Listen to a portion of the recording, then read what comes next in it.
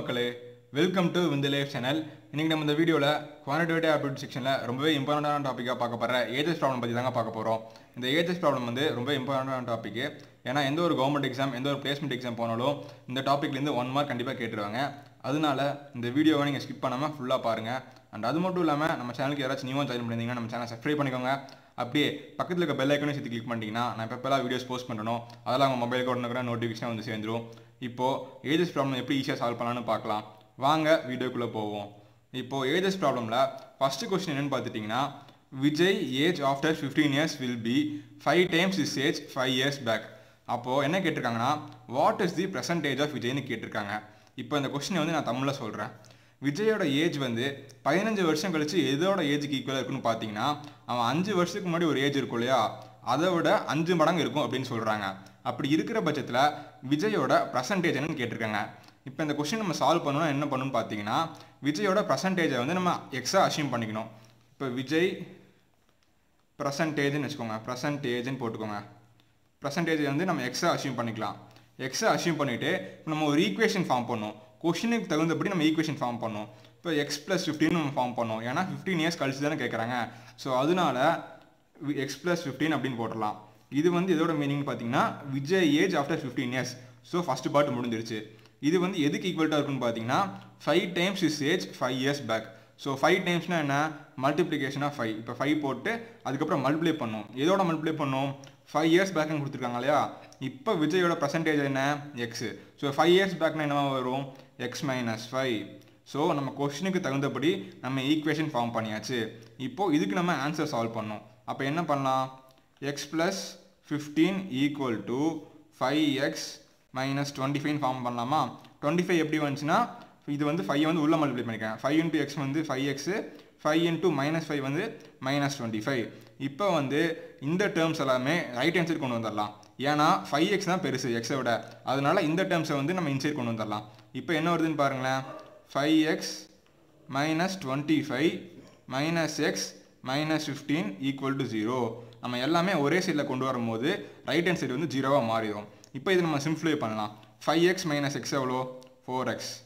minus 25 minus 15 எவ்வளோ, minus 40. So 4x minus 40 equal to 0. அப்புறம் 4x equal to 40. Next இதுக்கப்புறம் என்ன பண்ணோம், இதையும் அடித்து கொடுத்தோம்னா எவ்வளோ, x equal to 10 years. So இப்போ பர்சன்டேஜ் ஆஃப் விஜய் என்னன்னு பார்த்தீங்கன்னா 10 years. இதுதான் இந்த கொஸ்டினுக்கான ஆன்சர். இப்போ செகண்ட் கொஸ்டின் பார்த்தீங்கன்னா, 6 years ago the ratio of the ages of Kunal and Sagar was 6:5. 4 years since the ratio of their ages will be 11:10. என்ன கேட்டிருக்காங்கன்னா, what is சாகர்ஸ் age present அப்படின்னு கேட்டிருக்காங்க. இப்போ இதை நம்ம தமிழில் சொல்லணும்னா, 6 வருஷம் கழிச்சு குணால் மற்றும் சாகரோட ஏஜோட ரேஷியோ என்னன்னு பார்த்தீங்கன்னா 6:5 அப்படின்னு சொல்லியிருக்காங்க. அது மட்டும் இல்லாமல் இனி அதுக்கப்புறம் 4 years கழிச்சு அவங்களோட ஏஜஸோட ரேஷியோ என்னன்னு பார்த்தீங்கன்னா 11:10 அப்படின்னு கொடுத்துருக்காங்க. கொஸ்டின் என்ன கேட்டிருக்காங்கன்னா, சாகரோட பர்சன்டேஜ் என்னன்னு கேட்டிருக்காங்க.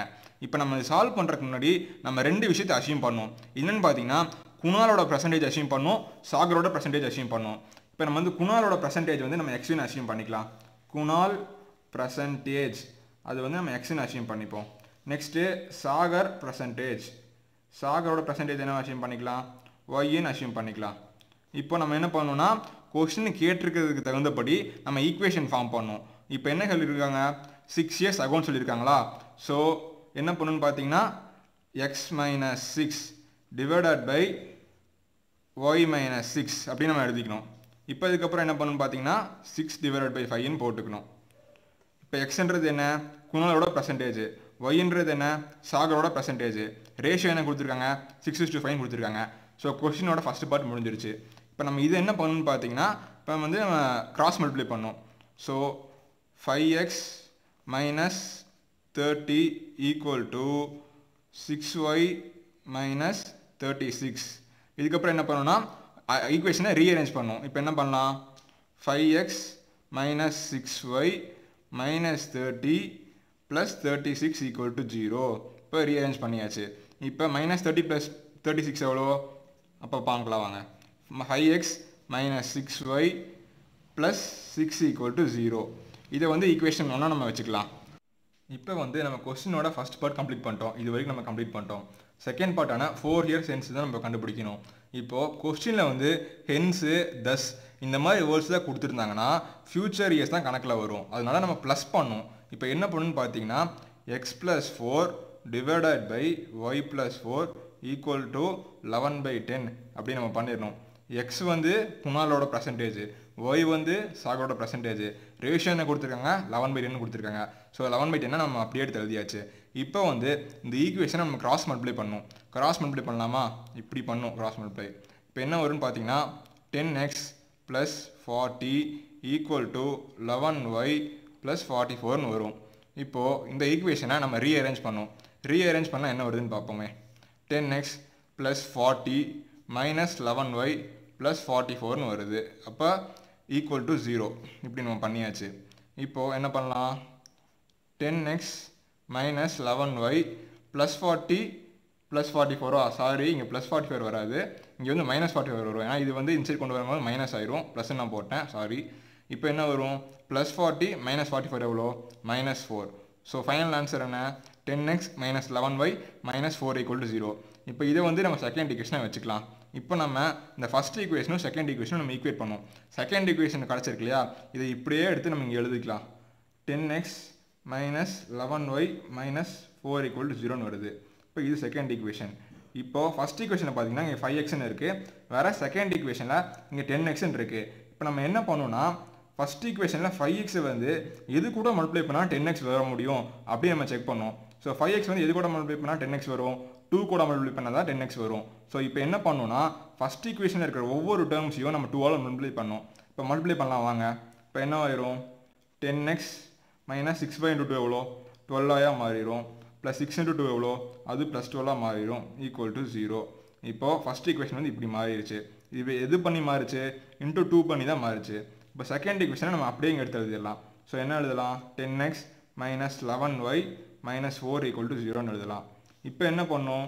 இந்த ரெண்டு ஈக்குவேஷனும் நம்ம சிம்ப்ளை பண்ணோம்.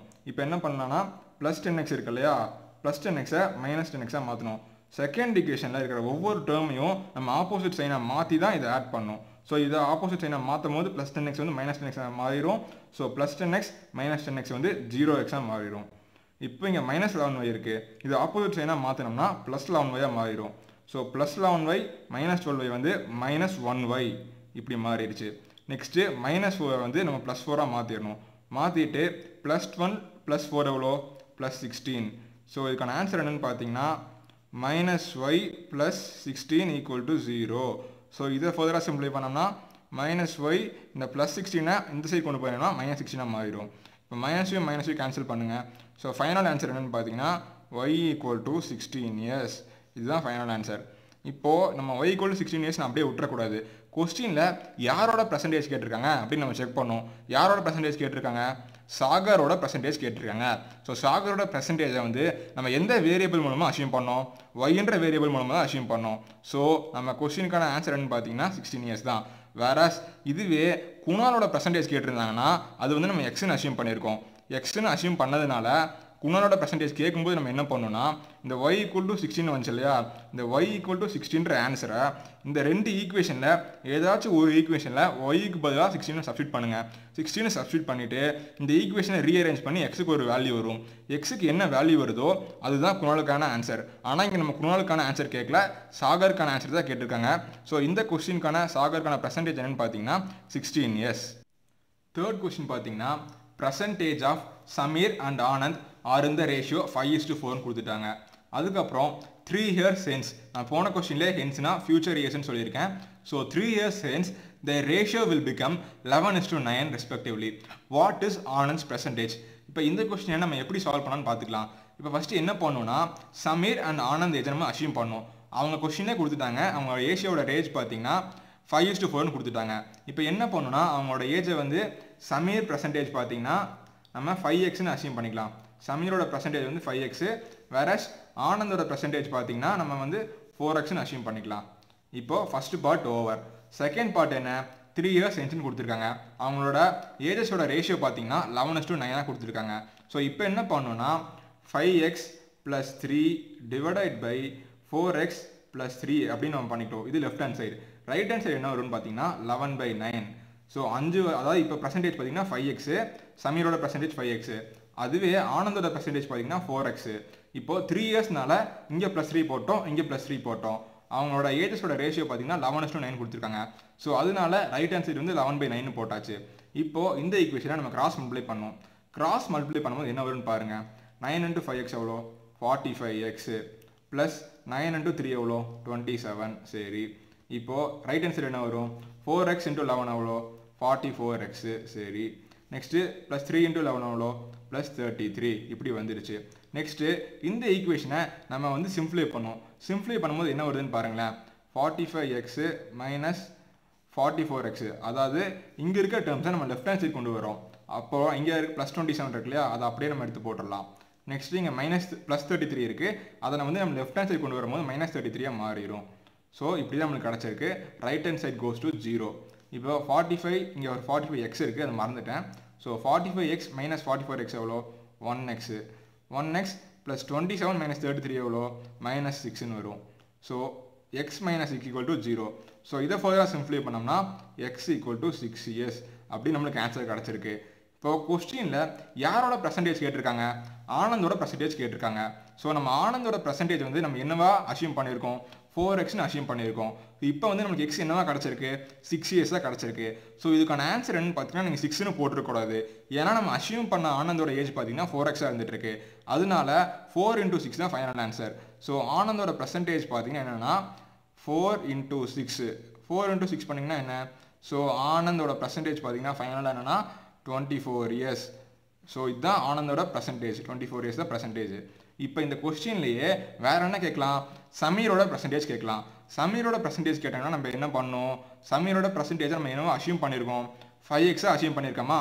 5x அசியூம் பண்ணும்போது x என்ன 6 இயர்ஸ் கிடச்சிருக்கு. ஸோ 5 × 6 பண்ணிக்கணும். ஸோ 5 × 6 எவ்வளோ 30 இயர்ஸ். சப்போஸ் ஆனந்தோட பர்சன்டேஜ் கேட்காம சமீரோட பர்சன்டேஜ் கேட்டாங்கன்னா அதுக்கான ஆன்சர் பார்த்தீங்கன்னா 30 இயர்ஸ். இப்போ ஃபோர்த் கொஸ்டின் பார்த்துட்டிங்கன்னா Virat is younger than Dhoni by 7 years. If their ages are in the respective ratio of 7:9, how old is Virat அப்படின்னு கேட்டிருக்காங்க. இது வந்து ஃபன்னியாக இருக்கும், ஏன்னா பார்த்தீங்கன்னா நான் கிரிக்கெட்டர்ஸ் நேம் யூஸ் பண்ணியிருக்கேன். ஸோ இதுக்கு எப்படி சால்வ் பண்ணணும்னு பார்த்தீங்கன்னா தோனியோட ஃபஸ்ட்டு அசியூம் பண்ணிக்கணும். தோனியோட ஏஜ் என்னென்னா எக்ஸ்ன்னு அசியூம் பண்ணிப்போம். ஸோ தோனி ஏஜ் என்னென்னு பார்த்தீங்கன்னா எக்ஸு பர்சன்டேஜ். இப்போது விராட் வந்து தோனியை விட 7 இயர்ஸ் கம்மி. ஸோ அப்போ விராட்டோட பர்சன்டேஜ் என்னவாக இருக்கும், இப்போ விராட்டோட பர்சன்டேஜ் பாருங்கள் x - 7. விராட் ஏஜ் வந்து x - 7 இயர்ஸ் இப்படி அசியூம் பண்ணியாச்சு. இதுக்கப்புறம் கொஸ்டின் என்ன கேட்டிருக்காங்க, இஃப் த ஏஜஸ் ஆர் இந்த ரெஸ்பெக்டிவ் ரேஷியோ ஆஃப் 7:9 அப்படின்னு சொல்லிட்டாங்க. அதாவது Virat age divided by Dhoni age equal to 7/9 அப்படின்னு சொல்லியிருக்காங்க. விராட் ஏஜ் என்ன x - 7. ஸோ x - 7 அப்படியே நம்ம போட்டுக்கணும். நெக்ஸ்ட்டு தோனியோட ஏஜ் என்ன எக்ஸு அப்படின்னு நம்ம போட்டிருக்கோங்க. ஈக்குவல் டு என்னவா இருக்கணும் 7/9 இருக்கணும். ஸோ 7/9 போட்டிருக்கோங்க. இப்போது இந்த ஈக்குவேஷனை நம்ம கிராஸ் மல்டிப்ளை பண்ணுவோம். கிராஸ் மல்டிப்ளை பண்ணும்போது என்ன வரும்னு பார்த்தீங்கன்னா 9 × x எவ்வளோ 9x, அப்புறம் 9 × 7 எவ்வளோ 63 -63. நெக்ஸ்ட்டு ரைட் ஹேண்ட் சைடு என்ன வரும் 7 × x வந்து 7x. ஸோ இப்போ இந்த ஈக்குவேஷன் வந்து நம்ம ஃபர்தராக சிம்ப்ளை பண்ணும்போது என்ன வரும்னு பாருங்களேன். 7xை வந்து லெஃப்ட் ஹேண்ட் சைட் கொண்டு வந்துடுங்க. லெஃப்ட் ஹேண்ட் சைட் கொண்டு வரும்போது +7x வந்து -7xாக மாறிடும். ஸோ 9x - 7x = 63 இருக்கும். இப்படின்னு இருக்குமா. ஸோ இதுக்கப்புறம் என்ன பண்ணுங்கள் 9x - 7x எவ்வளோ 2x. So 2x = 63. அப்போ 2x = 63 இருந்துச்சுன்னா இந்த 2 வந்து ரைட் ஹேண்ட் சைட் கொண்டு வந்துடுங்க. அப்போ x = 63/2. ஸோ இப்போ எக்ஸோட வேல்யூ என்ன, x = 31.5 இயர்ஸ். ஸோ இதோட ஆன்சர் பார்த்தீங்கன்னா x வந்து 31.5 இயர்ஸ். ஸோ கொஸ்டினில் யாரோட ஏஜ் கேட்டிருக்காங்க, விராட்டோட ஏஜ் தான் கேட்டிருக்காங்க. விராட்டோட ஏஜ் என்ன x - 7 இயர்ஸ். ஆனால் நம்ம கண்டுபிடிச்சிருக்கிறது என்ன x = 31.5 இயர்ஸ். ஸோ இந்த x வந்து 31.5 இயர்ஸ் நம்ம கண்டுபிடிச்சிருக்கோம் இல்லையா. ஸோ இது வந்து தோனியோட ஏஜ். ஆனால் விராட் ஏஜ் கேட்டிருக்கனால 31.5 - 7 பண்ணிக்கணும். ஸோ 31.5 - 7 பண்ணால் என்ன வரும் 24.5 இயர்ஸ்ன்னு வரும். ஸோ இந்த கொஸ்டினுக்கான விராட்டோட ஏஜ் என்னன்னு பார்த்தீங்கன்னா 24.5 இயர்ஸ். ஸோ இதுதான் விராட்டோட age. Fifth and final question பார்த்தீங்கன்னா Harsha is 40 years old and Rith is 60 years old. How many years ago was the ratio of their ages 3:5 கேட்டிருக்காங்க. இதுக்கு முன்னாடி கொஸ்டின்லாம் பார்த்தீங்கன்னா நம்மளோட ஏஜஸ் வந்து ஒவ்வொருத்தரோட ஏஜ் வந்து நம்மள அசியூம் பண்ணியிருப்போம் பர்சன்டேஜ் என்னன்ட்டு. ஆனால் இந்த கொஸ்டினில் பார்த்தீங்கன்னா அவங்களே அவங்களோட ரெஸ்பெக்டிவ் ஏஜ் வந்து 14ம் 16ம் கொடுத்துட்டாங்க. இப்போ வந்து எவ்வளோ வருஷத்துக்கு முன்னாடி ஹர்ஷா மற்றும் ரித் அவங்களோட ஏஜ் வந்து ரேஷியோ பார்த்தீங்கன்னா 3:5 இருக்கும் அப்படின்னு கேட்டிருக்காங்க. இப்போ என்ன பண்ணணும்னா 3:5 கொடுத்துருக்காங்க இல்லையா, இப்போ ஹர்ஷாவோட ஏஜ் என்ன 14 எழுதிக்கோங்க, 40 இயர் ஓல்டு. நெக்ஸ்ட்டு ரித்தோட ஏஜ் என்ன 60 இயர் ஓல்டுன்னு அப்படி எழுதிக்கோங்க. இதுக்கப்புறம் என்ன பண்ணணும்னா ஹவு many இயர்ஸ்ன்னு கேட்டிருக்காங்க இல்லையா, அகோன்னு கேட்டிருக்காங்க. இப்போ அந்த ஹவு many இயர்ஸ் அகோ வந்து நம்ம வந்து எக்ஸ்ன்னு அசியூம் பண்ணிக்கணும். ஏன்னா எது நம்மளுக்கு தெரியாதோ அதை தான் நம்ம ஒரு வேரியபிள் மூலமாக அசியூம் பண்ணிக்கணும். ஸோ ஹவு many இயர்ஸ் அகோன்றது நம்ம எக்ஸாக அசியூம் பண்ணியாச்சு. இதுக்கப்புறம் என்ன பண்ணணும்னு பார்த்தீங்கன்னா 40 - x divided by 60 - x equal to 3/5ன்னு போடணும். இங்கே ஏன் மைனஸ் போட்டோன்னா இங்கே அகோன்னு கேட்டிருக்காங்க, அகோன்னு கேட்டோம்னா இங்கே மைனஸ் போடணும். வேற இதுக்கு முன்னாடி கொஸ்டின்லாம் பார்த்தீங்கன்னா ஹென்ஸ்ன்னு கேட்டிருப்பாங்க, ஹென்ஸ்ன்னு கேட்டாங்கன்னா இங்கே ப்ளஸ்ன்னு போடணும். ஹென்ஸ் மட்டும் இல்லாமல் தஸ்ன்னு கேட்டாங்கனாலும் இங்கே ப்ளஸ்ன்னு போடணும். அகோ பிஃபோர் அப்படிலாம் கேட்டாங்கன்னா இங்கே மைனஸ் போடணும். ஸோ இப்போ உங்களுக்கு புரிஞ்சுக்கும்னு நினைக்கிறேன். இப்போ வந்து என்ன பண்ணணும்னு பார்த்தீங்கன்னா இந்த ஈக்குவேஷனை கிராஸ் மல்டிப்ளை பண்ணணும். கிராஸ் மல்டிப்ளை பண்ணும்போது என்ன வருதுன்னு பாருங்களேன். 5 × 40 எவ்வளோ 200. ஸோ அப்புறம் 5 × -x எவ்வளோ -5x ஈக்குவல் டு 60 × 3 எவ்வளோ 180. அதுக்கப்புறம் 3 × -x எவ்வளோ -3x. இப்படி நம்மளுக்கு கிடச்சிருக்கு. ஸோ இதை வந்து நம்ம ஃபர்தராக சிம்பிளை பண்ணலாம். சிம்பிளை பண்ணும்போது என்ன வருதுன்னு பாருங்களேன். 200 - 5x -180 + 3xன்னு வருதா, இப்படி நம்மளுக்கு கிடச்சிருக்கு. ஸோ இதை வந்து 200 - 180 எவ்வளோ 200 - 180 வந்து 20 -5x + 3x எவ்வளோ -2x ஈக்குவல் டு 0 அப்படியே வச்சுக்கோங்க. இப்போ அந்த -2x இருக்கு இல்லையா, அதான் வந்து ரைட் ஹேண்ட் சைடு கொண்டு போவாங்க. ரைட் ஹேண்ட் சைடு கொண்டு போகும்போது என்ன வரும் 20 = 2xன்னு கிடச்சிருக்கு. இப்போ அந்த 2 இருக்கு இல்லையா, இப்போ நமக்கு x தானே வேணும், அதனால இந்த 2 வந்து நம்ம லெஃப்ட் ஹேண்ட் சைடு கொண்டு போய்க்க போகிறோம். லெஃப்ட் ஹேண்ட் சைடு கொண்டு போகும்போது 20 / 2 = x நம்மளுக்கு கிடைக்குது. ஸோ எக்ஸோட ஃபைனல் ஆன்சர் என்னன்னு பார்த்தீங்கன்னா x = 10 இயர்ஸ். ஸோ இதுதான் எக்ஸுக்கான ஆன்சரு. அதனால ஹவு many இயர்ஸ் அகோ அப்படின்றது வந்து நம்ம எக்ஸாக தான் அசியூம் பண்ணியிருந்தோம். அதனால 10 வருஷத்துக்கு முன்னாடி தான் ஹர்ஷா அண்ட் ரித் அவங்களோட ரெஸ்பெக்டிவ் ஏஜஸோட ரேஷியோ பார்த்தீங்கன்னா 3:5 இருக்கும். அதனால இந்த கொஷினுக்கான ஆன்சர் வந்து x = 10 இயர்ஸ்.